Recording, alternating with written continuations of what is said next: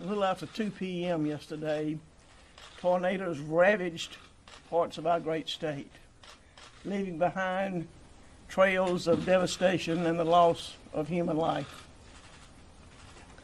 We lost children, mothers, fathers, neighbors, and friends. To know Alabama is to know that we are a tight-knit community of people. And today, each of us mourns the loss of life of our fellow Alabamians. Our hearts and prayers go out to these people who have lost their family members and friends and all those who are impacted by these storms.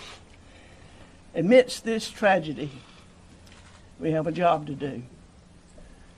We must build back Lee County to its feet. Today, all of Alabama is focused on Lee County. And y'all, as your governor, I want you to know I've got your back. We will do everything that's in our power